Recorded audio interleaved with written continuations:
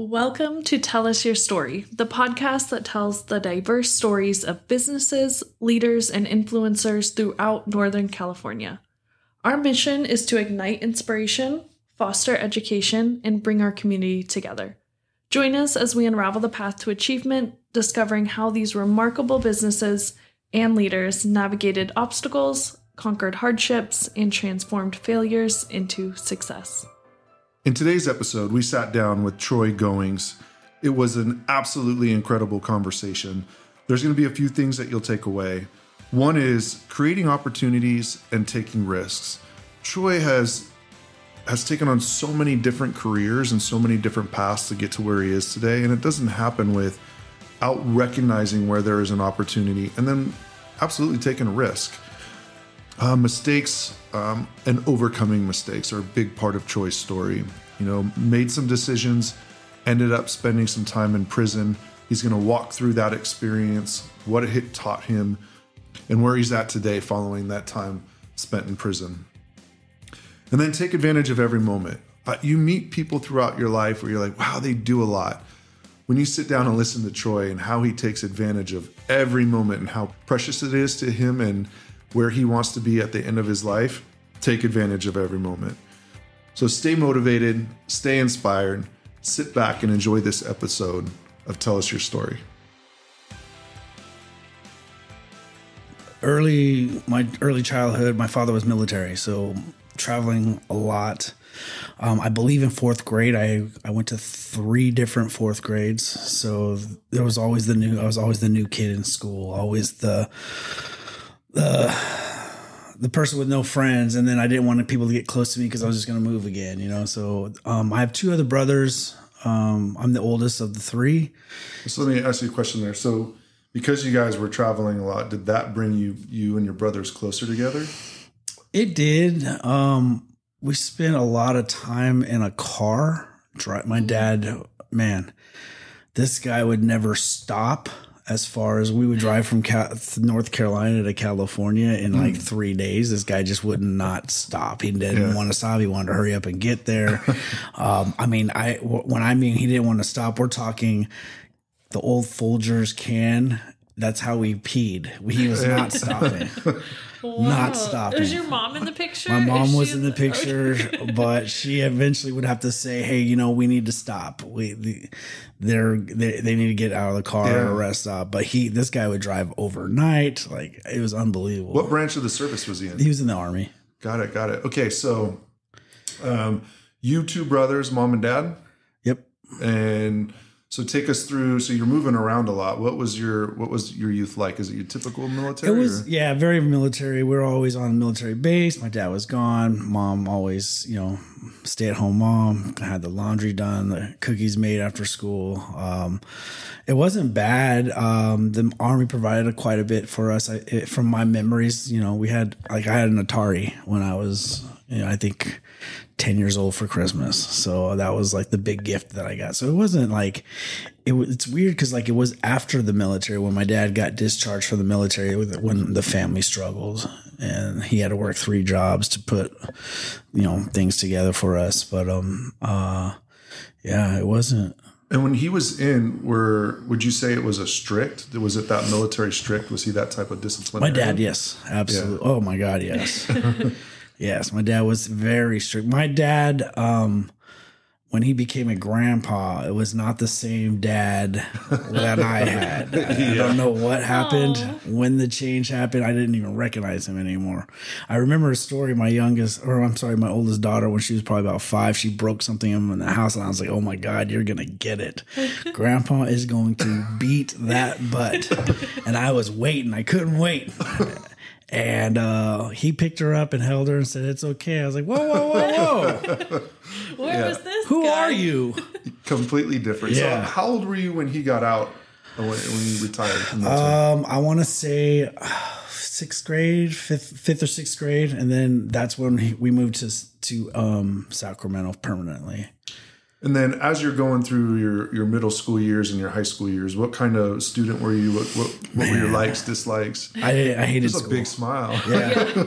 I couldn't stand school. I was anything if I had any reason not to do my schoolwork, that was going to be the reason why. I mean, I remember one time, I think it was, in fact, my parents were not going to let me go to my freshman year. They had told everybody, or they had told me I'm going to be held back. I had a 0.8 grade average. I didn't even have a 1.0.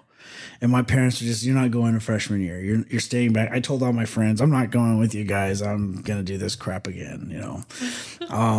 And my dad, I'll never forget, my dad put my report card, the 0.8 grade average report card, on the outside of my bedroom door, so that when it was facing the hallway, so when anybody came in to visit, he said, hey, come look at this. This is unbelievable. Have you seen anything like this? No. A 0.8 grade average. How can that, like, he would like tell everybody my 0.8 grade average, like trying to make me feel stupid, but like that's an accomplishment.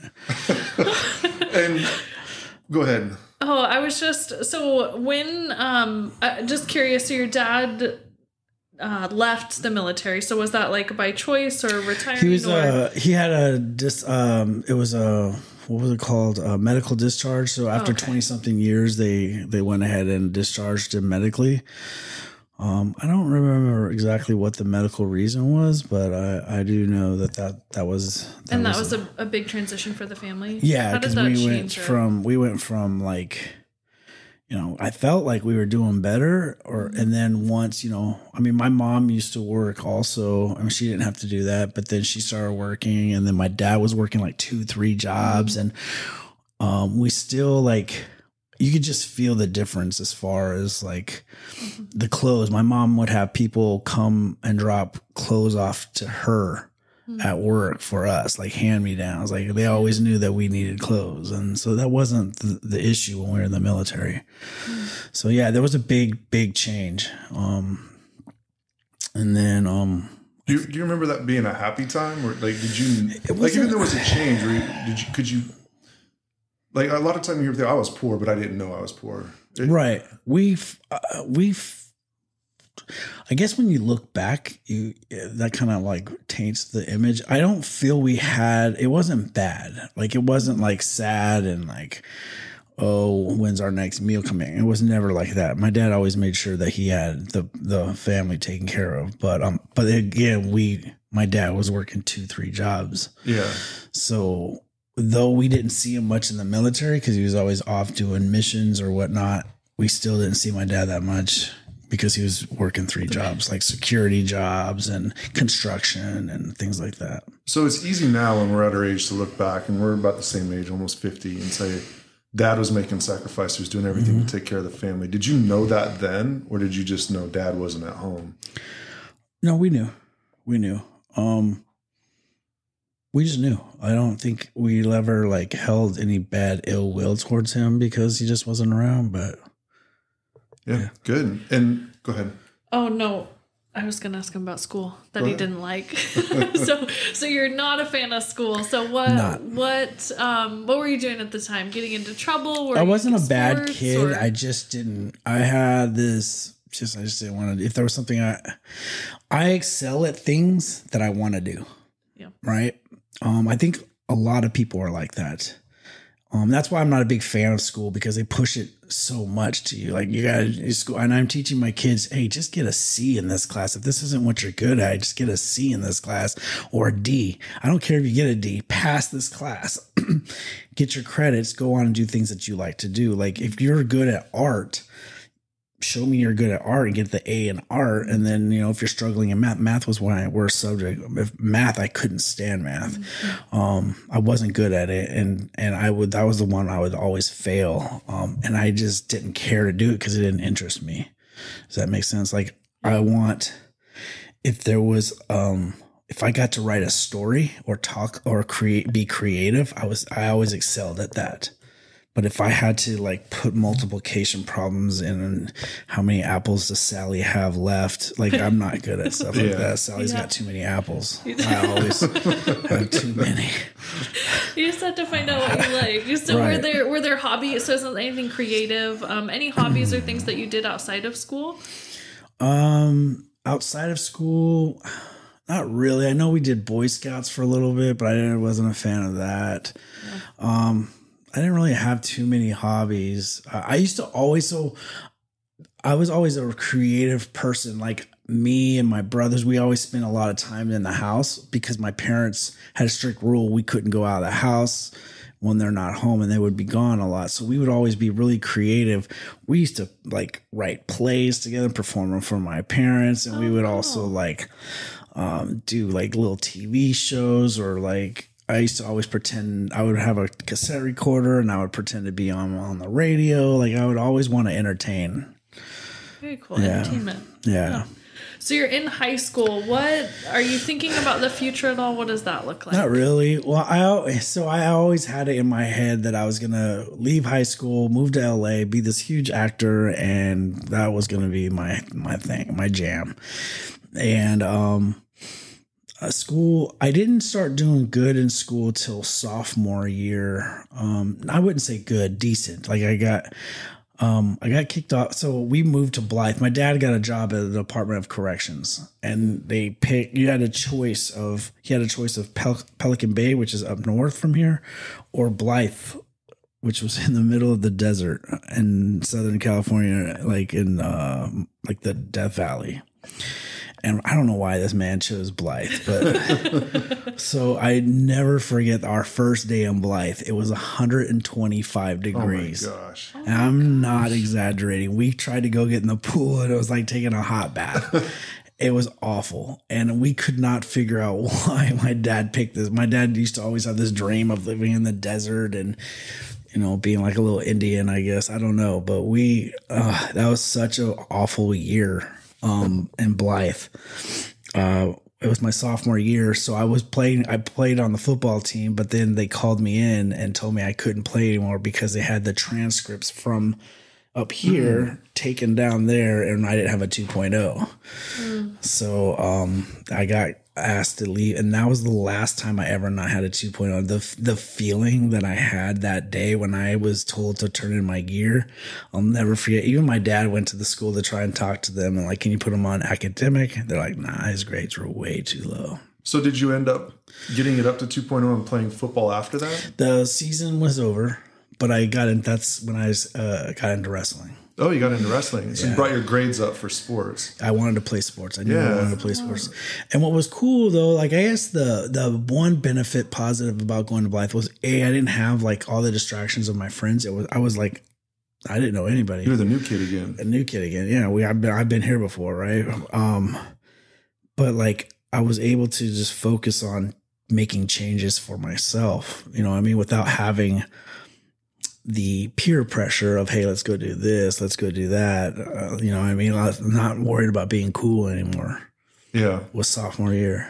And did that carry all the way through your senior year? So did you stay in wrestling? Oh yeah. All the way through. So that was a passion for you. I excelled in wrestling. Yeah. I actually enjoyed it. I went on to become the captain of the wrestling team. I really excelled at it. And that was the last, like 2.0 grade average was a mandatory. Like I wasn't going to lose that spot. Yeah. So it's interesting. So you went from, for lack of a better term, an introvert who didn't want to be around people, you're moving all the time, to captain of the wrestling team. So now you're in a leadership role. Yeah. Was this like a community? Did you just click with all these kids? Yeah. And like you found your spot? Well, they were the same kids. So keep in mind, my freshman year was junior high. They were the same kids that I went to. Mm-hmm. Sophomore, when I moved to Blythe, I didn't know anybody.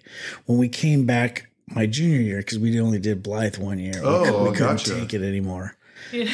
So now it was like, it's a different Troy than what people remembered. Did you put on weight? Did you become a young man? So it was funny because when I came back to school, a lot of people were like, man, we heard you died. Like, we thought you were a ghost. I'm like, kids what? Are so crazy. Yeah, we heard you died. And I was like, nah, I didn't die. I mean, I felt like it. I felt like I was in hell.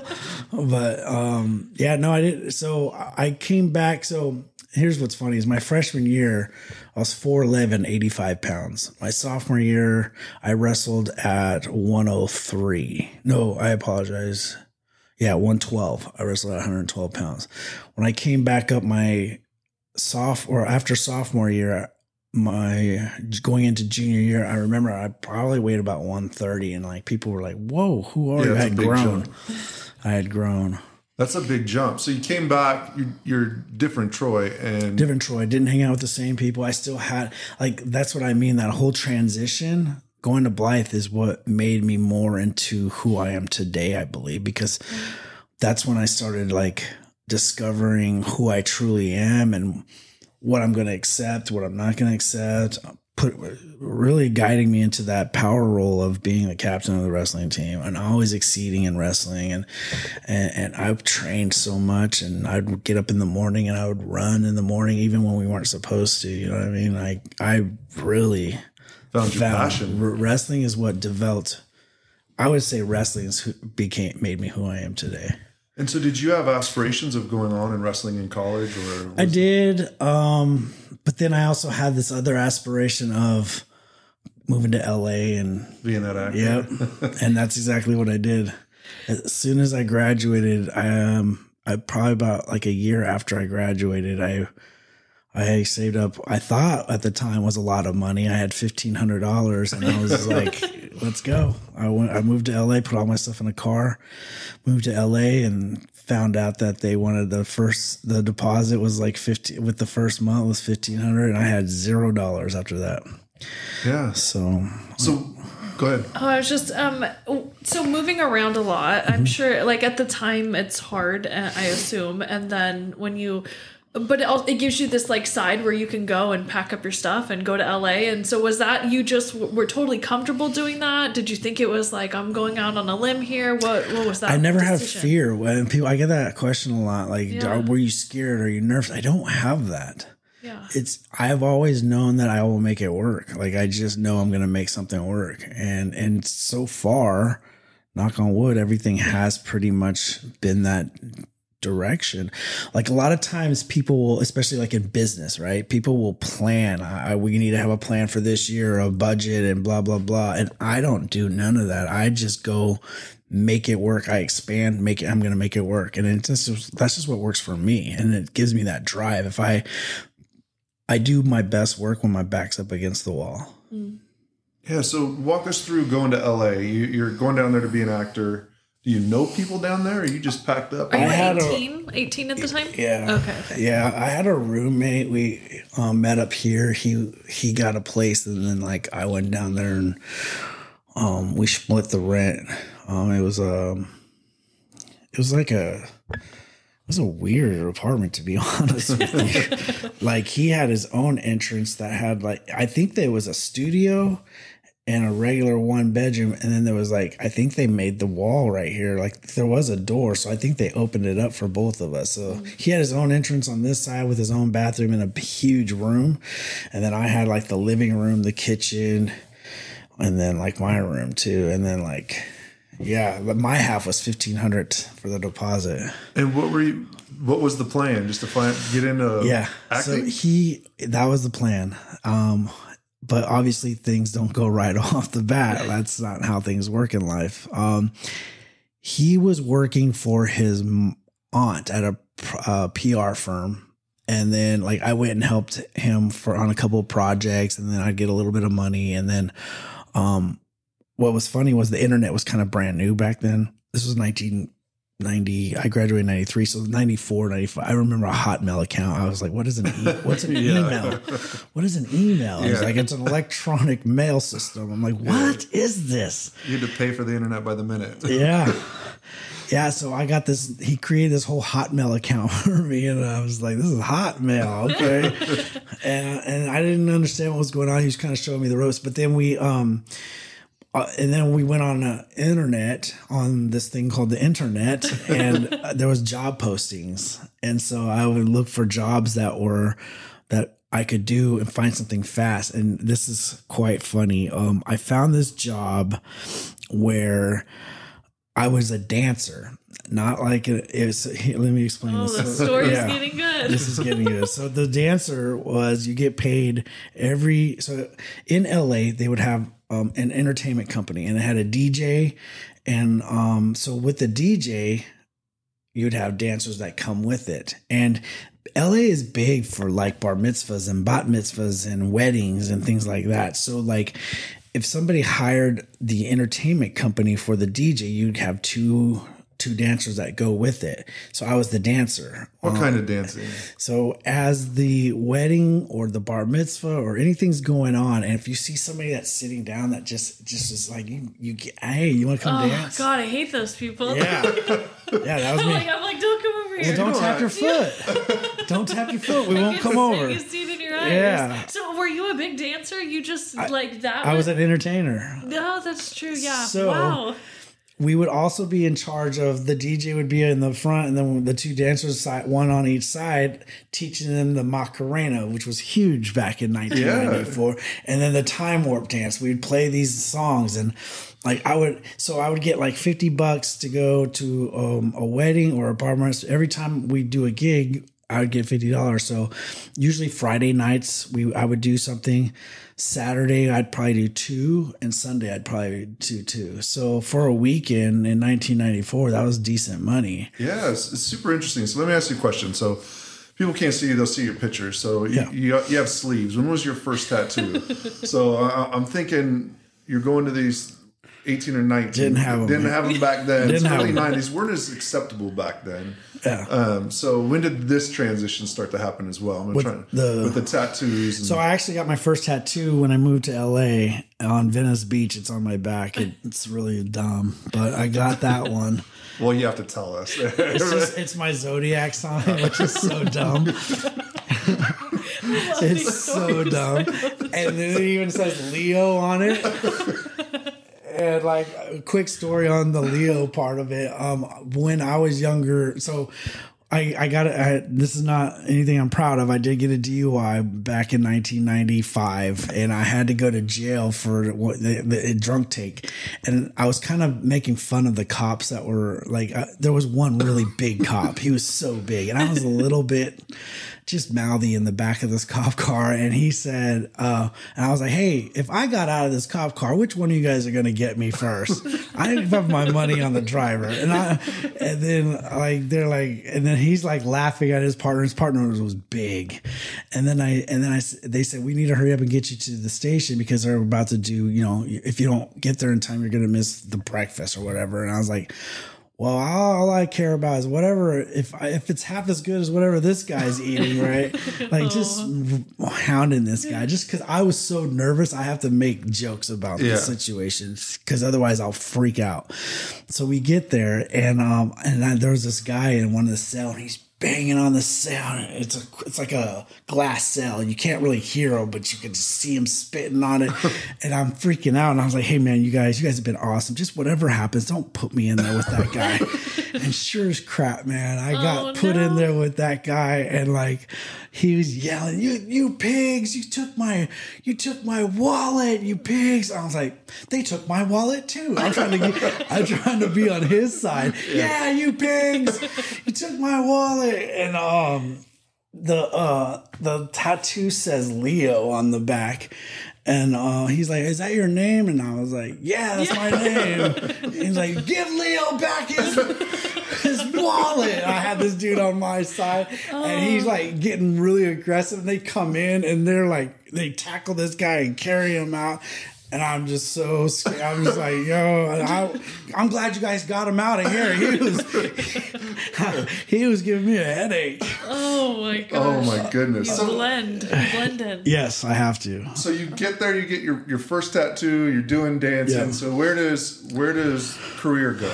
Career is everywhere at this point. Like I ended up, I had a girlfriend move down from here, and she moved in with me, and then she actually paid for me to go to bartending school. It was like a week, maybe 2 weeks. Yeah, it was 2 weeks when I turned 21. So I'm down there 18, 19, 20, 21. So we're now 4 years down in LA. I was doing the dancing. Then I worked over at this company called Thomas Cook, foreign currency exchange company. That was a full-time gig. And then I got into bartending, and then I started bartending. I left all those other things away. And did you get into any TV shows, movies? I did. I did some some background work, and then I was on Third Rock from the Sun a couple times, and then a lot of like B stuff, and then some I had a couple lines in Melrose Place back in the day, the Melrose Place. And so was it exciting? Like looking back, you're really calm about it. But at the time, it must have been a thrill. Like, it's fun. Every one of those gigs you got had to have been like, this could be the next. Well, what's funny is when the Third Rock from the Sun, when I got picked for that, the lady, did you ever watch Third Rock from the Sun? Yeah. So it's the tall Sally. She was the one that actually lined up all the guys, and she picked me out of all the guys. So I thought that was cool. That is super cool. Yeah. So those were, I did those things, and then I did like bartending. The typical LA job, right? You do auditions and then you work bartending. Yeah. What was your style? Were you like just different roles? Did you have like a specific like? I liked, so like I did really well, which this is gonna sound bad, but I did real well and I loved it. I preferred it when I was like a crazy person, like somebody that's not my norm, right? Like I got to dig deeper and just be somebody that was crazy and just psychotic. I did like a small, like short film, and that was probably my favorite one. Was just a psychotic stalking boyfriend, but was trying to be cool, you know. Oh, you're gonna have to give it some so we can put it in the reel, man. Yeah, IMDb is your name's going in after we leave. Super cool. So we're about a half hour in, so I want to make sure we get to all of your stories. So I have a lot of them. It's been a crazy life. Yeah. So take us through. I'm one of those guys that like, and people always ask me, like right now, I just started jujitsu like 6 months ago, and everyone's like, "Why are you doing? Like, you do so much. You're here." Because man, one day we're not gonna be able to do anything. I want to be able to sit in this old person's chair and just know that I'm comfortable sitting in this chair because I got to try everything out in life. I love it. I absolutely love it. Because there's one day, like I'm sore, right? But one day I'm going to wish I could be sore. Absolutely. There's a book that I'm reading. It's called Die With Zero. And it talks about, to your point, that, you know, the age between, let's say, 20 and 60. And really it's between 20 and 50. Those are the years that you can you can maximize your time. When you get to 70, 80, what you're living on is those memories that you had from that time. So bank them. Yeah. Which is what you're talking 100%. about. Just throwing them all in there. So I don't ever take any day granted. I'm up doing like so many things. I'm starting a clothing line now because that's something I want to do. It's, I want to be creative, you know, and I still have my business, and then I got this crazy scheme that I'm going to do in 2026. I've got it all like in my head and I'm planning it out. 2026 is going to be nuts for me, but well, let's take you back to your 30s and then we'll get to your business. So tell us about your 30s. Like you go through your 20s in LA. Did you come back? No, I came back. There's a whole issue with that. I was hospitalized, so they had to release me to my parents. So you got to tell us, what were you hospitalized? Oh, it was, they said it was either Crohn's disease or stress, which is I feel like two different sides of the spectrum. But I was at a point where anytime I would eat, I'd throw it up. I wasn't taking anything down. I had severe stomach cramps. I was in the hospital for like a month. Oh wow! Yeah, they finally released me on those two conditions, that I was either Crohn's disease or stress, and I had to be in the care of my parents. So I moved back up here, and then things got a little bit better, actually a lot better. And then I had at 30, I had my first child. So okay, so did you get married? Did you take us through meeting the mother of the child? There's a big smile. Yeah, no, there's not a big smile. There's not a big smile. That's just so she was the. When I was bartending up here, she would come in with her friends, and she was just somebody I had a crush on. And so I have two beautiful girls from this individual, and pride of my life, those two helped me even better, become an even better person. So 30, and then 32 was my second one. And then I was struggling around that time, and I was working at a mortgage company. And then the mortgage company went under, and they couldn't pay me my checks, my commission checks, my salary check. And I didn't have no money for diapers. I had no money for food. It was just like, and I vowed I would never, ever work for anybody ever again. That was the last time. So transitioning back here, was that like you were, I know the sickness, but was that like you're putting acting like at the time I thought I was going to, I wanted to continue. Yeah, I wanted to continue. I wanted to go back, but then, this happened and have an anchor and it's all right.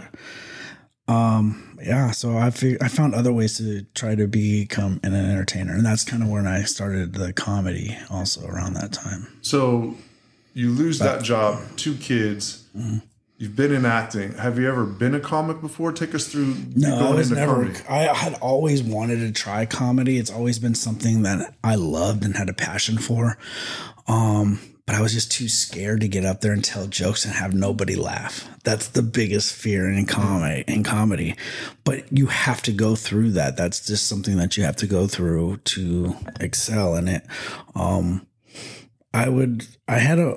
when I lived in LA, I had a notebook and I would write my jokes down. And I had like a good sized notebook of jokes over 10 years old that I would write down and never had a chance to try it. So I remember, I'll never forget my first. So how I did it was I signed up online and they had this place downtown and you sign up online. And so I was like, okay, I'm committed to it now. I have to do this.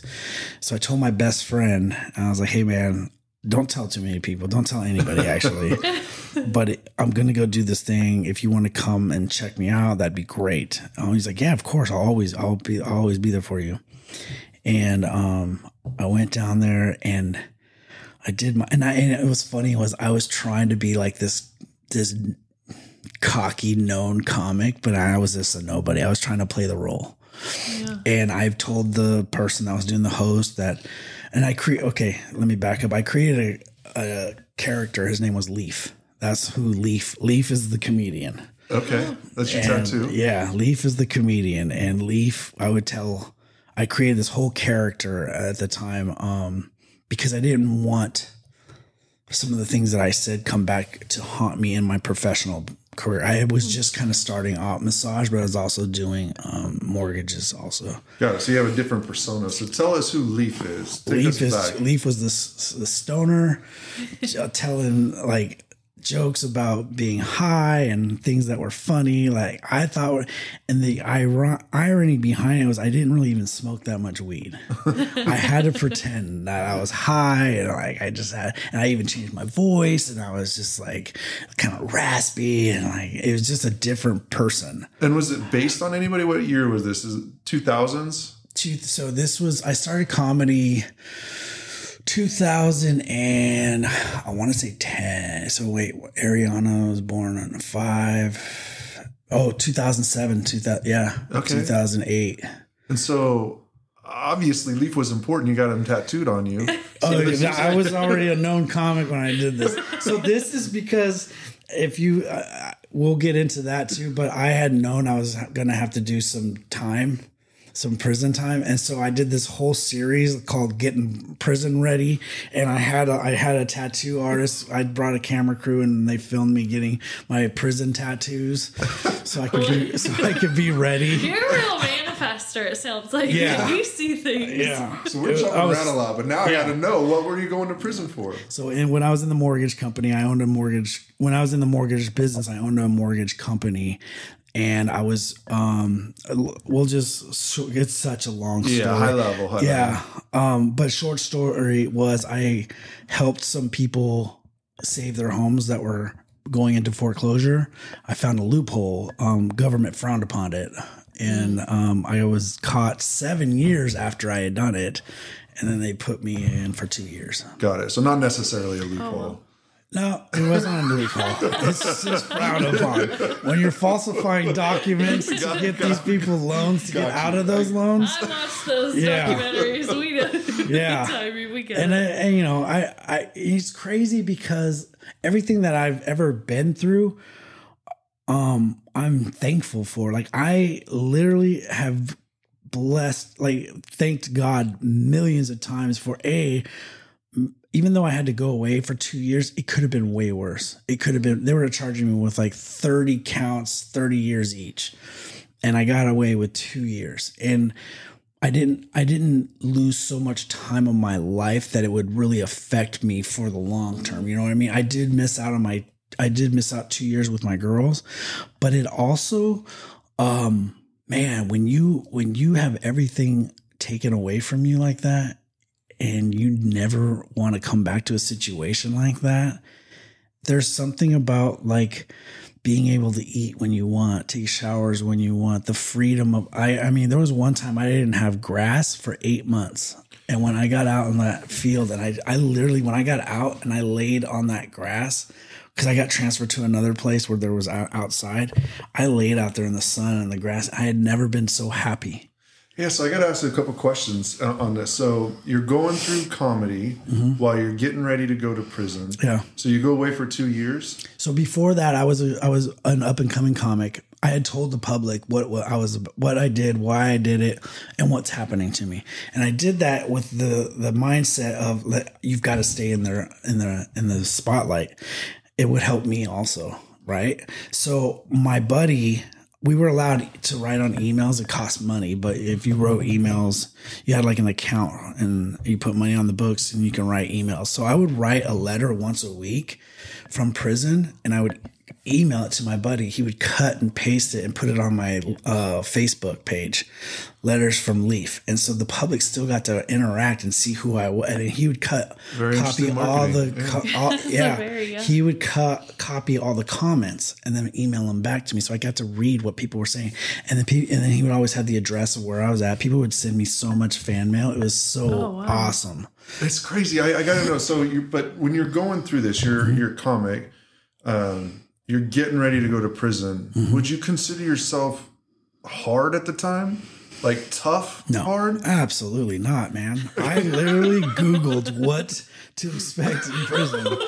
Like, because that's a white collar. That's what white do. I Googled what the hell do I do now? Like, what do white people do in prison? So were you scared? Like scared? Yeah, unbelievable. So you go in and where did you end up going? First place was called, and it was in Los Angeles, MDCLA. And I remember everybody was like, oh, you're a white collar crime. You're going to go on vacation. They've got golf courses. You're going to have salad bars. I'm like, really? That sounds amazing. Google didn't have that. No. And then when I went there, I'm stuck on the 5th floor. I'm not getting out they wanted me to do my entire 2 years there on the 5th floor in a jail cell.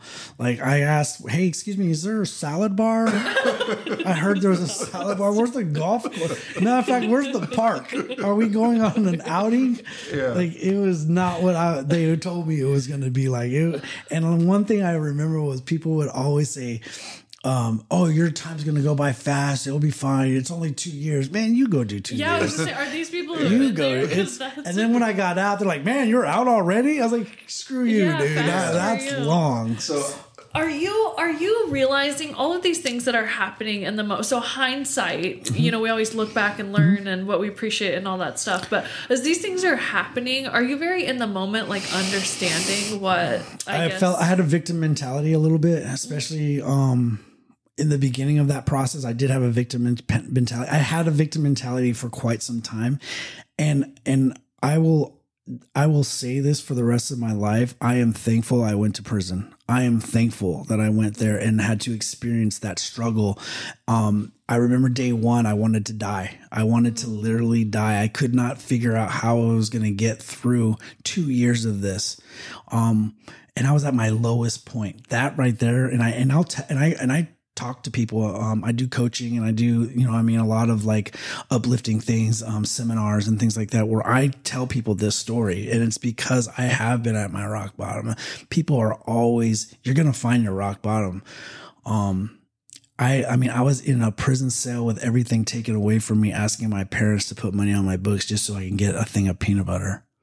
You can't get lower than that, right? I mean, you could, but I don't want to see what lower than that is. And during that time, did you go through a transformation? I did. From the low to the. I did. So walk us through that. Where did you start looking at the future? Obviously when the days are going by, so you got to keep I kept myself busy, but a lot of times people would go to prison and they sit and they sleep or they're lifting weights and that's all they're doing. And I'm like, I'm not going to waste these 2 years. Like, I'll never get these 2 years back. What is it that I can do? They had online schooling. They had a program that I enrolled in for cognitive behavior. And so I dove into that, and it was probably the best thing that's ever happened to me because I gained so much knowledge from that program. So it's like everything happens, right? Everything's going this way. Like, yeah, this sucks. I had to go to prison, but I got something so much out of it that I would never want to give that up. The amount of progress I made from my entire life to those 2 years it's unbelievable how much change I made in 2 years versus the times I was just lost before that. Yeah, comedy was cool, right? But I was still not really like successful. I wasn't doing anything I was just telling jokes on the weekends and making a little bit of money, but I still had to provide for my family, and I was just lost. So when you come out, does Leaf die there? No, Leaf actually Leaf became, I remember my comeback show, and it was because I was staying in the public's eyes. People we had a big old poster. I'll have to show it to you guys one time. We had a big poster, Leaf's back, but it was all outlined of I didn't want nobody to see what I looked like because I had made such a transformation physically as well. I think I went in at like 240 pounds and I got out 185. Yeah. So not a healthy 240. No, I was bloated from drinking and like always being out on the road or telling jokes. That's what we do. We drink as a comedian, but you could see pictures. I'm just so bloated from the alcohol. And I went ahead and we did this whole show, and it was sold out show, all these people. And it never felt so good to see so many people that were just excited to see me come back. And I had this lady, cop who dressed up in lingerie, like a correctional officer, and I dressed like Hannibal Lecter, and they wheeled me onto the stage in my orange jumpsuit, and I just peeled this orange jumpsuit off, and the crowd stood up and just started cheering because I was free, and like you could see pictures of me doing like this. And I hope I get them for the real. I want it for the real. Send them. Such one of my most favorite moments was watching the crowd jumping to, like, I think it was Akon or one of the songs, and they were just jumping and they were loud, and they saw me take that orange jumpsuit off, and very symbolic. It was such a great moment. And were you worried that would take you back into coming out just old habits or old lifestyle? Were you worried that it would? No, I learned so much from that program that I did when I was in there that they gave me the skills to check my thoughts. That's one of the biggest things that I learned, and I continue to learn and I continue to process these things. All of our emotions come from thoughts. And so I don't ever want to feel antsy. I don't ever, there's a reason why it comes from a thought. So you have to evaluate that thought. Why am I feeling this way? What's the thought behind it? So like those things, all that criminal activity, I turned in my library books on time now. Like I'm not jaywalking. I'm pressing the button. I'm not doing nothing. Welcome to my life. Nothing wrong. Rule follower now. Yeah. Like I'm good. Like one of the biggest things I took was to remember where you came from. Always remember where you came from. I can smell, I can feel, I can just hear everything that I went through those 2 years. And if there's ever a choice that I think I might be messing up, like that comes to my mind. One thing that I will never, ever, ever forget. And if I cheer up right now, it's because it means so much to me. Take a breath. Yeah. No rush, my man. No rush.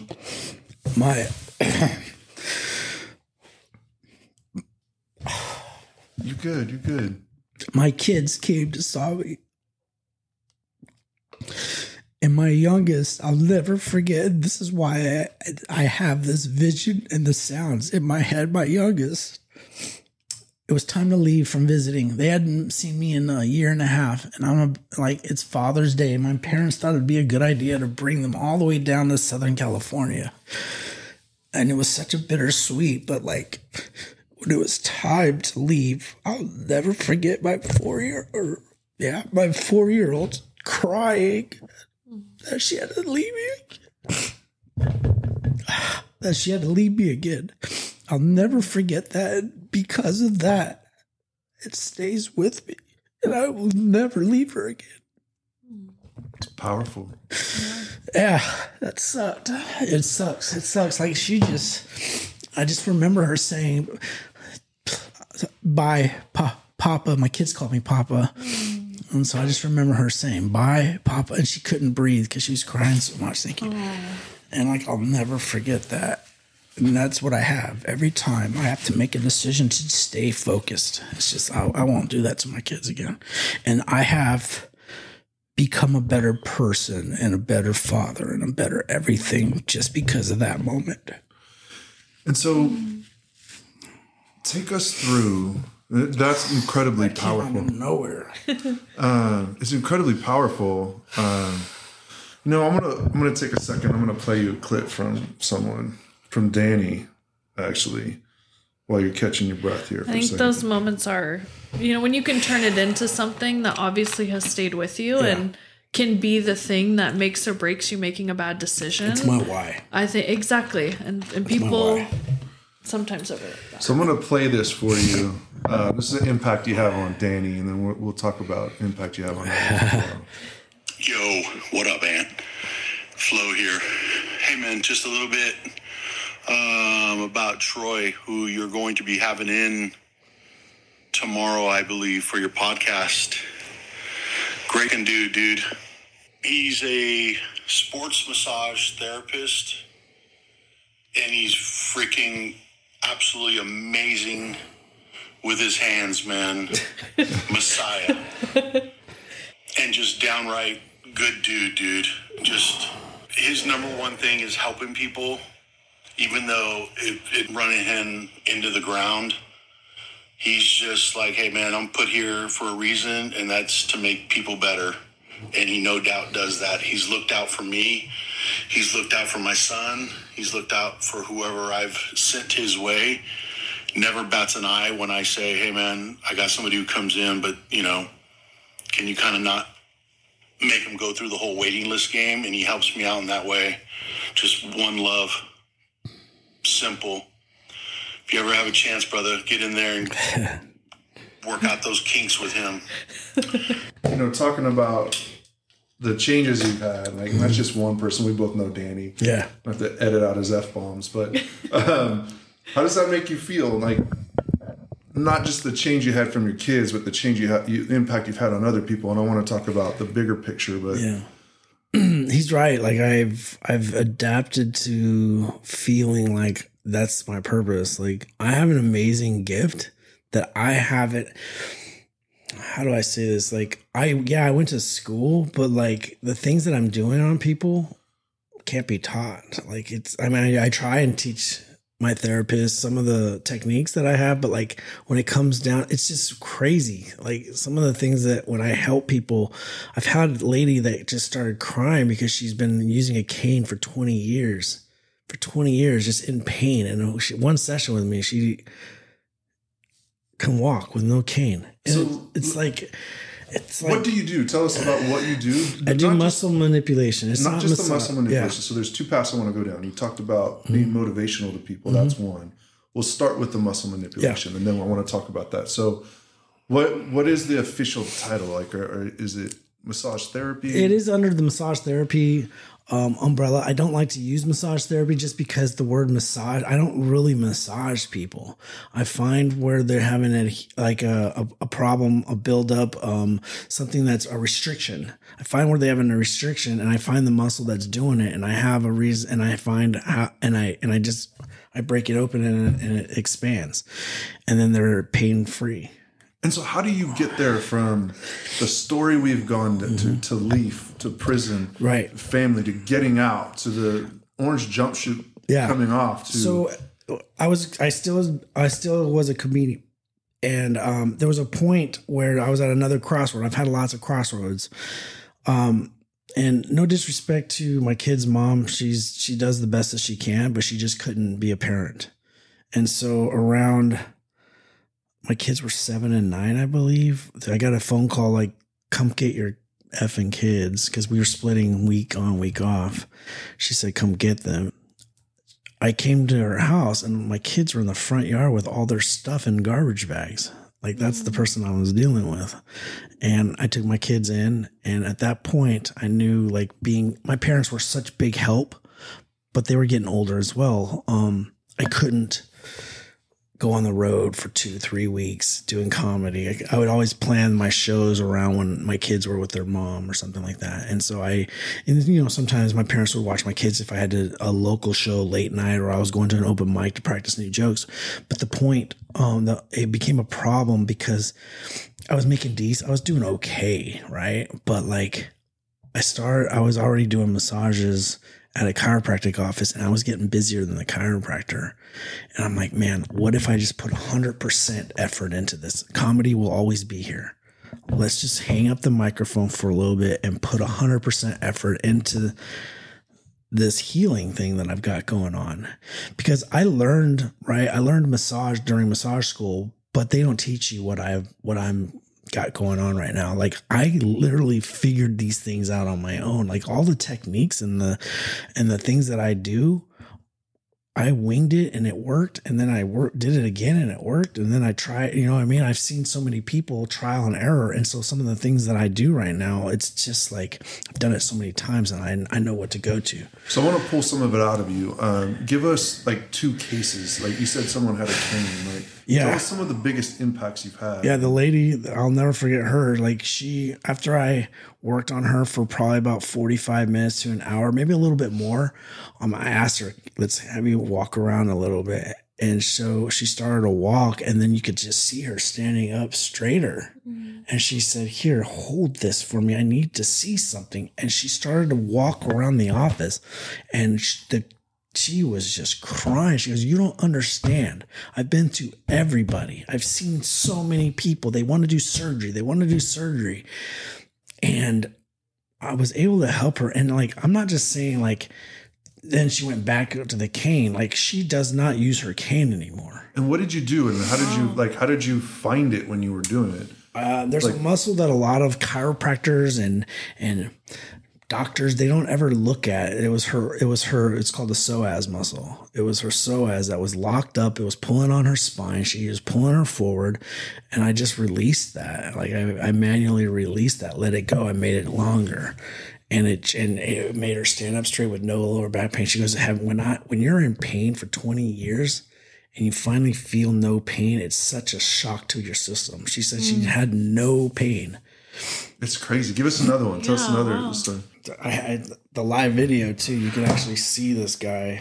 He could not put his arm, like if he wanted to talk on the phone, he could not talk on the phone. Oh, wow. That was it. That's all he had with his motion was to his head for those people that can't see, and he was bringing his phone up he couldn't put it up to his head. It was locked. And I actually show me working on him. I had the video of me doing it before, like testing it out. And then him, and you could see his face. So not everybody can see what we're looking at, but he has full range. Yeah, and he starts crying. Aww. And he drove all the way from like Manzanita. Or not Manzanita. What's down south? Manteca? Manteca, thank you. I said Manzanita. Yeah, he drove all the way from Manteca. And so this is just from time, just teaching yourself and learning. Mm-hmm. Does this go back to your time in prison and what the things you were taught? Like, how did you get I was massage school, right? And it was an extensive massage school. It was like 2 years worth. They taught you kinesiology, physiology, sociology, like everything they taught you. It was like we took 2 not biology, human anatomy classes, 2 different ones. So all these college courses, and then it was 800 and something hours of massage practice. So it was very extensive. It was a 2-year program. And then from there I went on and I started off at like Massage Envy, and I couldn't stand it. Could not stand like when you're stuck in a room and it's dark and there's candles and I'll never forget, they had this 2-hour whale song, And then the reason why I remember this is because I was about to work on this person. This guy booked a 2-hour appointment with me, and I was really just, I was upset with that I have to work on this guy. And like massage envy, it's like, it's fluffy, right? So I have to like pet this man for 2 hours in the dark. And I'm like, dude, do you know what you just booked? And he requested me, which was like, come on. So we always would wait outside the door, and I have to knock, like you say, go get undressed where you're comfortable, and I'll be in a minute, right? And I remember, I'll never forget, right before I knocked on the door, the 2-hour whale song started, and I was like, oh my God, I got to do 2 hours with this gentleman, and the whale's just going, like that was 2 low points. I wanted to kill myself in prison. I wanted to kill myself in massage envy. And I'll never forget, I almost quit. I almost walked out of there, and I was like, I can't do this anymore. So I went for massage envy, and then I worked at a chiropractic office for about 10 years, and that's when So you're changing people through your work. So we're at an hour, but I want to talk real quick about your motivation and just the way you like to inspire people. What does that look like, your coaching? Yeah, so I coach a lot of I coach massage therapists around the country that are just starting their business, that want new ideas or need technique help, because I am able to translate some of the things that I do onto other therapists. I do own a company here in Roseville called Get Me Goings. It's in Roseville, and we started that in 2018, and it's been pretty successful so far. And I've had therapists, and it's just part of the business where they come in, they learn my techniques, because I make sure that anybody that comes in, I tell them, forget everything you learned at massage school. I'm going to teach you my techniques. And every single one of them, there hasn't been one that doesn't get a lot of bookings after they come working here. We're talking week, 2, 3 weeks out, 4 weeks out, each one of them, to the point where, of course, they're going to want to go do it on their own. So I'm proud to say I am responsible for 7 different businesses here in the Roseville area that all have my technique that are killing it. Oh, congrats. Yeah, that's really cool. Yeah. So there's 7 different. So what makes me happy about that is I can't touch everybody, but if they can get a little bit from somebody else, then my healing process has been able to expand. And that's kind of what I'm leaning more towards the teaching part. And that's why I said in 2026, I've got this crazy idea to just go for it. Like, I'm going to start a YouTube channel, right? And it's called Goings Out. Goings Out, meaning I'm out of here. I'm out of here. I'm going to condense everything that I have, and I'm going to go from, what city do I want to go to? Do I want to go live in Utah for a little bit? I'll stay in Utah, and I'll hit up any massage therapist that wants training. And I'm just going to train and train and train. Like I can do 3 or 4 days of training at their spot, at their location, do another one for the next week, another one for the next week. And then when I'm done, I can go, let's go to Miami. And I'm just going to live like that. Like I'm trying this whole, and then I'll film it the whole time. Like the road trip, the sessions, the different therapists that we're meeting and training. And then, if we get a good enough following, maybe the restaurants that I eat at will want me to do a review. See, so I just got this huge crazy plan for someone who doesn't have plans. That's a whole. No, this one I've never had. Right? I even had the exact day, June 20th, 2026. When you throw out 2 years from now, I had the exact serious, day, which is really cool. June 20th, 2026. And I'm going to start filming like me condensing my house right now. I'm going to leave the house. I'm not going to sell it like I thought at first, but like I'll let my kids live there. They just got to pay rent, and then the mortgage is paid, right? And then I'm going to sell my car, which is going to be really hard. My Camaro, I'm going to sell that. I am taking the Harley. It's going to be towed because there's going to be beautiful roads to ride around in. But yeah, I'm just going to live minimally. And then just train therapists all over the nation so that I feel like I'll be able to help more people that way. And it sounds like that's your passion now is helping people get better. Like it has to be an addiction once you start to see that you can help people. Well, and remember, my thing was entertaining too, right? I wanted to be an actor. So I think I found how to put them together by doing the YouTube channel and the show and the filming of me traveling. I get to entertain the crowd while I'm just driving, you know what I mean? And then show up at somewhere and I can show my techniques as I'm training other therapists. So now I feel like I've just finally combined the two. And like, I was just thinking like, man, how amazing would it be to wake up in somewhere in Texas or Utah or anywhere, you know what I mean, Montana, and just what do you want to do today, and just do whatever you want to do, and then train people Monday, Tuesday, Wednesday, Thursday, Friday, Saturday, Sunday. You explore the area and just live life. And then and then continue doing my coaching online and my clothing line online. That's why I'm starting to do all this stuff now, so that everything is online and I don't have to be tied down to anything. The business will still be running here. I've got good therapists. I'm actually going to start I want to get another one open in Folsom, and then I'm going to franchise them to the employees so that they can. I just take a commission off of it, and then they keep the rest. Let them handle all that. So this has been an incredible story, and I know we only scratched the surface. Oh, yeah. Would you define yourself as successful? Have you hit success, I should say, for your definition? I have, and I recently just hit success because I'm actually, if you see my shirt, I'm spending more time with my kids. I'm coaching her senior year at her school. I get to coach her softball team. I'm not working like I used to. I used to work 12 hours, 6-7 days a week, and I'm actually just being able to use the word no. And I feel like that's my success. Like Danny said, he's always been so willing to help others. I'm really trying to counteract that and say, hey, I can't. I have to, now my new success is saying no. Does that make sense? Absolutely. Because absolutely. I've always given up so much time from my kids. I blinked and they're senior and junior. And now, you know what I mean? I work so hard to provide because I'm the only one that I'm the only one that does anything for them. I think I just put it together. So June 20th, 2026 is when your youngest graduates. She doesn't graduate. She graduates the year before. But I want to give them a year to just get established, see what they want to do, not pull the rug from them. They have a place to stay, but I want them to be able to pay for the rent. You know what I mean?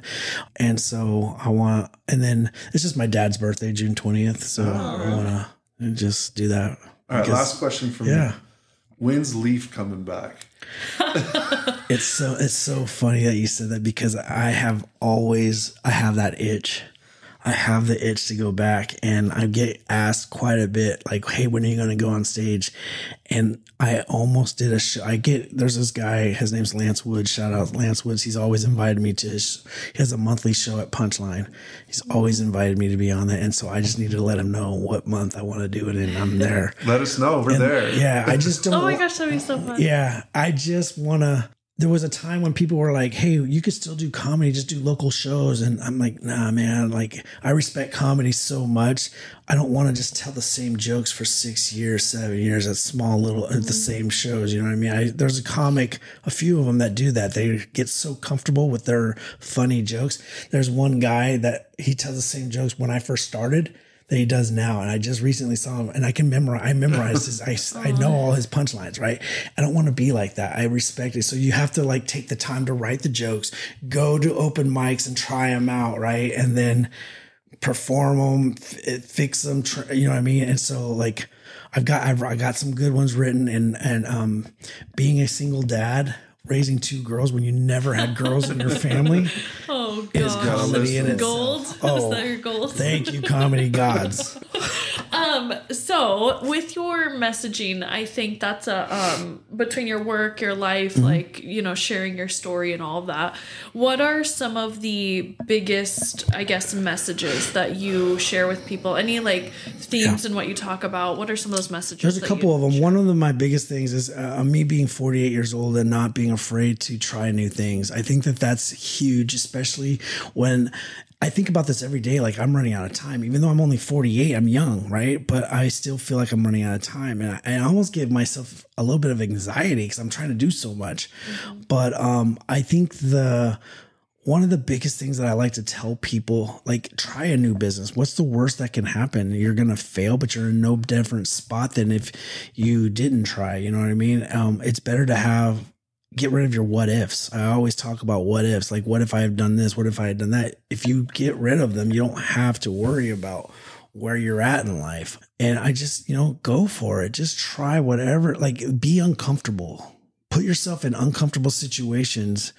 And that's part of what life is. Like we're all here to learn stuff. You know what I mean? Like grow. If we just do the same thing, get up, go to school, go to work, come home, watch TV, go to bed, go to work, like that ain't living life, man. That's just being, that's like life's living you. You're not doing anything special for yourself. And one day your time's going to come and you're going to sit there and wonder, did you do everything? You're going to have those what ifs.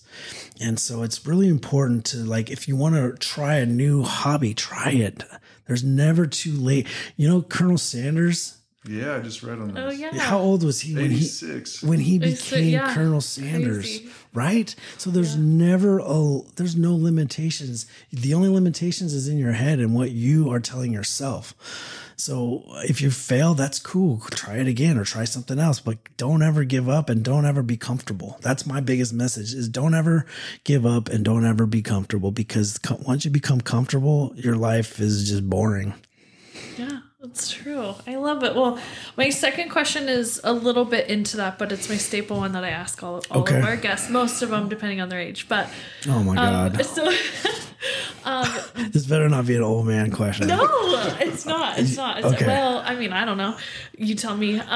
So looking back, so think of yourself at who you were at 30. Yeah. What your life was like.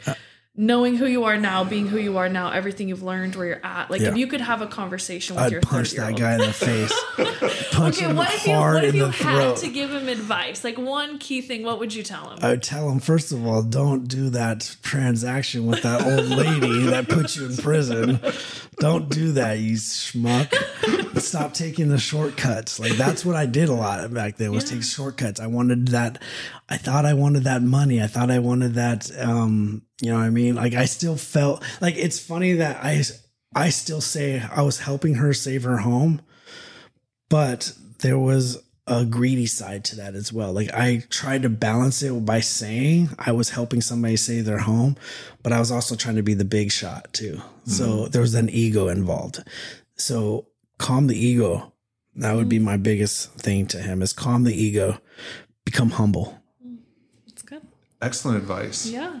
Troy, this has been awesome. Yeah, I had a good time. Fantastic. Thank you for coming in and sitting I down loved with it. us. Thank you. Yeah, and being so vulnerable, sharing your story, and that's the only way I know how to be now, is just authentic. This is who I am, and if you don't like it, it's okay. I'm not for everybody, but this is who I am, and I don't ever have to worry about being someone else like I used to be. I'm me now, and it's so much more refreshing and so less stressful. It's just who I am. That's what we want for our listeners, is getting to know different paths, and everyone takes a little something out of it. So so cool. Just in closing, do the work. Like, there's no shortcuts. If you are starting a new business, it's going to be frustrating. It's going to be hard. It's going to do the work. I call it planting the seeds so that you can go out and farm later. Because if you don't plant those seeds, you're going to constantly be stressed out, and you're not going to have no fruit in the future. So just do the work. Keep your head. There's no shortcuts.